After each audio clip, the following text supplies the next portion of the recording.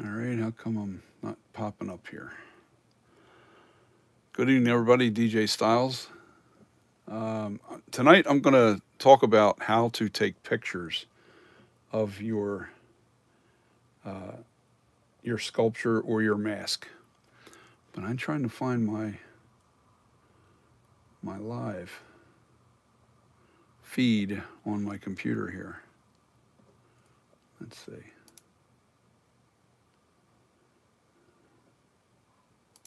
Let's go to my channel. There I am. There I am. Okay, let's cut that volume off.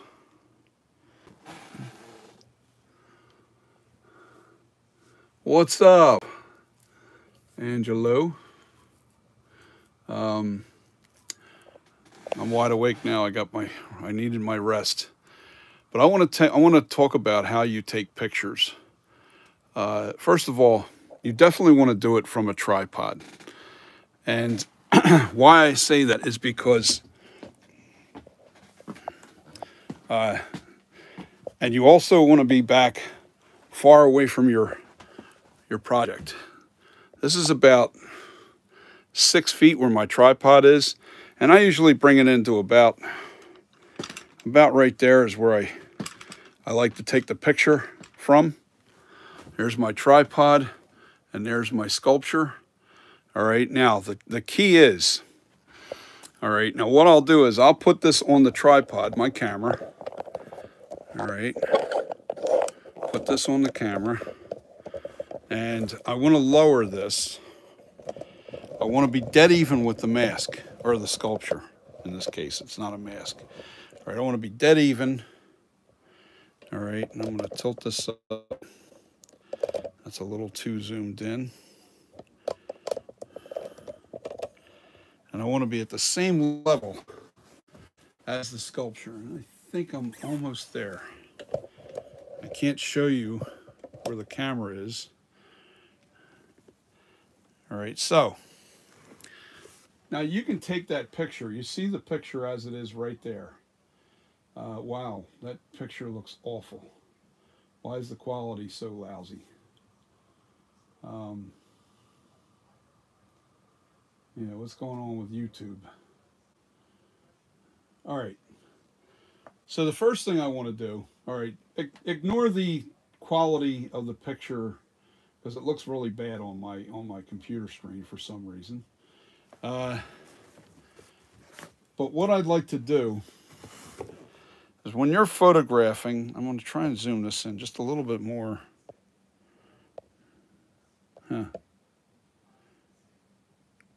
Right about there.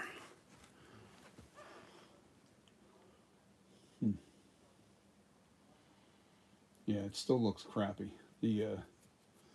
All right, so let's say you're sitting in the chair and you're trying to hold your phone, all right, and you want to take a picture of your mask or your sculpture. The problem is you don't want to change the elevation of the camera. Hold on, let me get in front of this camera real quick. You don't want to change the elevation of the camera. The camera's about right dead even right there, right with the right. I got the camera about the same height as the nose. Maybe right at the eyes. Right at the eyes. The camera's about dead even with the eyes, going straight across. All right, now what I like to do is I like to take still shots from that exact position, and then when I want to take another picture, I got a still. Let's say you're taking a still shot of the picture straight on. Then you want to turn your mask. You want to turn it just ever so slightly. All right. I just turned it just a little bit. And keep doing that. You keep doing it. You do side to side. You want to get a complete profile. You want to keep working your way around the entire sculpture. Like I'll take a still shot from there. Then I'll take a still shot from here. You know. This is meant for somebody's particular. I'm hoping Jim joins me here. Anyway, and I want to explain to him how he has to take pictures of the mask that he has, that he's going to help me out with. So, all right, so you want to do that. You want to keep taking these pictures until you're completely, and this way, you know, I'm moving it a little too far. You're only supposed to move it maybe an inch or two at a time, and then you keep taking pictures until you get your profile. All right. You definitely got to get a good profile. All right. And you keep working away. I keep going in the same direction with the sculpture. I'll keep taking still shot, still shot, still shot, still shot. And then what I do is then, once I'm completely around the entire thing, at the level, and I never move the camera, then I start again, all right, with the camera elevated all the way up, as high as I can go. That's as high as I can go. Now that changes the perspective of the sculpture. All right, and then you do the same thing all the way around, and you keep doing that and keep doing that. And you definitely don't want the camera close to your subject because it squeezes the face. It makes it look, I don't know. It just narrows the face. It draws the face into the camera, and it really makes it look bad. You know, your sculpture does not look right when it's done like that. Okay. Now, I need shots also like that. All right. I need shots also like that. All right. So you're going to have to take those pictures and then put the camera down again. They have those, you know, phone things where they actually it holds the camera, and you can take a picture from a little switch in your pocket. They have those. I can't remember the name of the. I think it's a. I don't know. It's a mechanism that goes attaches to your camera, and you're able to hold the camera really, you know, your phone real good, and get some really good pictures. The other thing I have to do is I have to get camera shots low. Oh, I don't know what I just knocked off there. That's interesting. So I have to get low shots. And what I mean by that is I got to take this off of here. Now these high shots, you really can't get from the tripod. Neither can you get the low shots from below. You want these kind of shots too. I need every shot that I can get all the way around the whole, and then you just keep moving all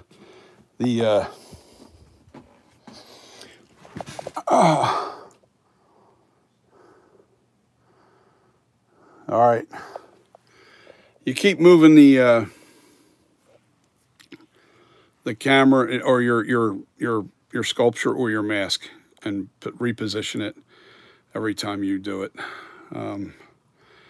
It's important to get those kind of pictures when we're trying to copy something or sculpt something. Otherwise, we're stuck with and one of the biggest reasons why the Captain Kirk mask, or should I say the Michael Myers mask, is so difficult to do is because we're depending on pictures and we don't have all the angles. We just have straight on shots. We have a couple, we have a couple angles, but we don't have a ton of pictures that show every little angle of the sculpture. Like I would love a picture like this. A little too close. As you can see, it draws in the picture. Wow, it looks like crap. I don't know what's going on, but the image looks terrible. So yeah, like you want the angles all there so you can see every little detail and how it's shaped. And it's important when you're taking pictures. Now, for effects, if like you're selling a mask, you want the proper lighting. This is definitely not the proper lighting for selling your mask. You want to lower. I can lower these lights down. I can lower them down. And what really helps is if like you have a mask and you're trying to sell it, is put a light behind the head that shows a glow in the back of the head. And you may want to put some lighting that shine up behind like towards the ear. Let's say if I put a light back here on this wall and I have it splashing up on the side of the face, like you can have all these different cool effects that you should do if you're trying to sell a mask. Like say you have a mask and you want to sell it on eBay. The lighting is so important. The lighting has to be right, because if the image looks terrible, chances are you're not going to sell that mask. And believe me, I learned the hard way myself, and I learned this trick from Nick Malpagano, and he shared this openly already on YouTube on how to backlight a, how to do the lighting for your mask. But he's absolutely 100% accurate and right about that. If you don't have the proper lighting up your mask that you're trying to sell, you're doomed to fail, because you don't want like look what happens to this face when I go too close to it. Look how narrow it becomes. You're taking the picture too close. It looks awful. It looks like like the face just got real skinny and the eye holes got bigger. But if you back up, it becomes more of a natural look. So now you're seeing the actual size. And this camera is, I mean, for whatever reason, the film is awful. So this is important to understand and know for those that are trying to sell their mask. I'm actually going to develop some kind of, I need an area where I'm going to do some really cool effects. I'm going to put a green screen behind my masks when I'm selling my masks. And maybe without sound, put some images of like the Halloween movie, or whatever. I'll probably do some cool stuff, or even original backdrops on it with a green screen. That's the one thing Nick hasn't done yet. I'm putting it out there for you, Nick. Get a green screen. Learn how to use one. You'll really love it. So that'll be really cool. I'm going to put a green screen behind my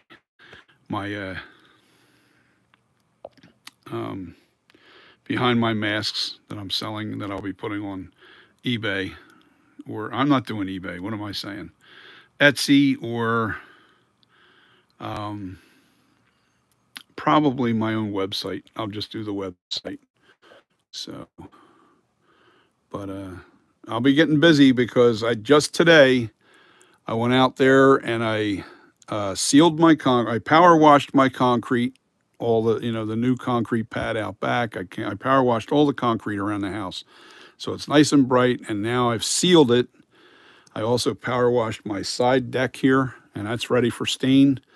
I'm going to stain that up and make that real nice. I'm just trying to get the property ready, and then I'm going to put all my benches back where they belong, out on the pad. I'm going to put the tables back up, but the only thing I won't be able to do out there is I will not be able to work with mortar, my Ultra Cal 30. I don't want that on top of my concrete. No, not a good idea. So the only thing I'll be doing out back on the pad is my latex, because latex won't stick to the concrete. I can spill that on there and it just peel right off of there in a couple hours, once it's dry. So yeah, yeah, that's what I'm doing. And I'm going to be getting busy, because I got to order this coming week or the following week. I might have to wait until the following week, because I got to get started. I'm moving over to another job for the summer, and then back to my normal place in the winter. But I have to get that squared away. So as soon as I'm underway with that, and I can start now focusing on getting this guy done, I'm gonna do a silicone master copy of this with a resin hard shell over top of the master copy. But I want to do a couple things to this yet to make sure that I'm accurate. And I want to make sure that it looks really accurate. So I want to get a couple more pictures, and this is not this mask that I'm making here, the Night Creeper 78, is a rendition of, like, it's like different, like, it's got the Kirk look. It's got the lips and chin, or the flashback mask. It's like a combination of, like, the best of everything. So I have so many people that have made remarks about how great the lips and the chin looks on this. So I want to leave that alone. But I want to critique it just a little bit better.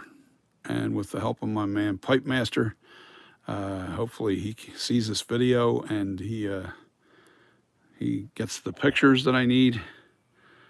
And I can't wait to see the mask that he has, that he wants to show me. And hopefully it's really, really nice. So anyway, yeah, it'll give away some of the little things that you really can't see with pictures, as far as the shape of the lips exactly. Like, I can show you here. This is actually the Shatner Life Sculpt. All right, now those lips are not quite like the Shatner Sculpt, and why I say that is the lower lip is a lot further in, and it's sunk in a lot more than on the flashback. The upper lip is a little bit more puffy and rounded, and kind of at the top of the lip, kind of sinks back into the face a little bit. Let me try to show you what I'm talking about.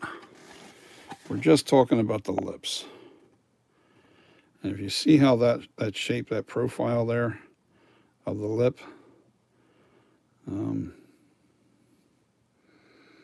I have the scowl right there, this part, dead center of the screen. I have the scowl nailed on my sculpture. That scowl is right on the money. It looks exactly like that. And now here's a bump out right here that I don't want to put into my sculpture. I have my bump outs there. They are there. They're just, they look a little bit more mean, so to speak, but they're there. Now this is a plastic mask, but this is a replica. This is actually from the Life Cast. It really is. It's just shrunk. And I know how they do that, but that's a whole nother. This is the actual Life Cast of William Shatner, 75. It's from the Life Cast. Now, is there little changes through, shrinking and all that process? I'm sure there is. But this will give you a, if you're trying to copy. Now, like I said, I don't believe in doing, like, I can have, like, I can get the Life Cast mask from somebody and then do a 3D scan of it and literally reproduce the exact Life Cast. But there's no challenge to that. There's nothing, just really doesn't work for me. I need to be able to sculpt it. Everything I've done there was with my hands and my eyes, and a lot of frustration, a lot of time spent to get it to where it looks now. And it's close to what the Shatner looks like. Very close. Only the lips are a little different. They're made to look more like the flashback mask. And anyway, guys, I just wanted to tell you guys exactly how you want to make sure that you photograph your masks or your sculpture. And you want to make sure that you capture every detail, a lot of pictures, every angle. You want to be above it, you want to be dead straight on it, and you want to be below it, and you want to go completely around the entire sculpture. You want to every angle possible, even like when you're up above it, you're going around, you're moving that every inch by inch around the whole thing, so you see the whole sculpture. And then you want to definitely come straight down on top of the head. If that's the top of the head, you want to be straight down on top of it so you can see the whole shape, you know. Now that's good for when somebody's trying to recreate a sculpture. You need every possible angle. Now the problem is if it's a mask, the hair's on it, so looking down onto the head is it's not going to do a sculptor any good. But you want every possible angle and good lighting to premiere your mask if you're selling it. If the lighting's bad and if you're too close to that draws in that face, you definitely don't want to be too close to your sculpture or your mask. You always want to be at least 6 feet away from it, and then use your zoom on your phone or your camera. But you have to respect that distance. You need to keep 6 to 8 feet away from your sculpture or your mask when you're taking pictures or videoing it, because the camera does the same thing in video or, you know, when you're doing photos. So with that being said, guys, I'm going to bounce off of here.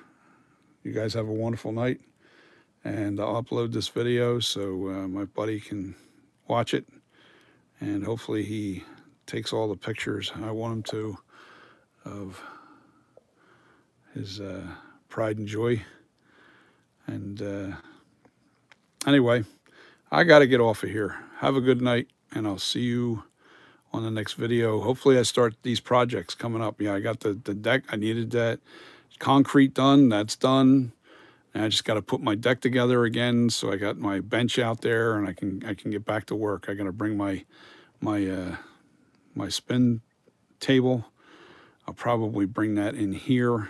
I'll be doing the molding process inside my studio here when I mold. Even when I do the silicone, I'm going to do that inside the studio here. So that should be fun. That's going to be something new that I have to learn how to do. I have to build up a base around this neck because I don't want the silicone going down all the way over top of the armature. So I'm going to put like a little valley there to catch the silicone on the right around the base of the neck.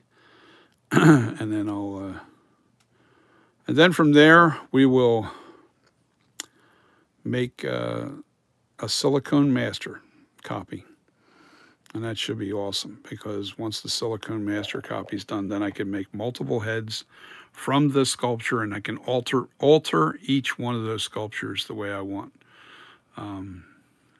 But anyway, peace, guys, and I'll see you on the next video. Have a good one. Bye.